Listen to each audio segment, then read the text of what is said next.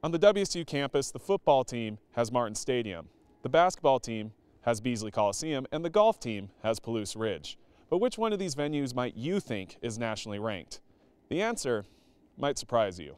Palouse Ridge is a link-style golf course nestled in the hills of the Palouse. But just how highly ranked is it? This is the number 4 ranked campus golf course nationally. The reason why it's nationally recognized as a course is because tee to green, it's very challenging, but it has spectacular views and great holes. The pleasing aesthetics of the course, however, can be deceiving. The Cougar golf team knows just how treacherous Palouse Ridge can be. It's definitely not easy, and the conditions, the weather conditions being in Pullman make it tough.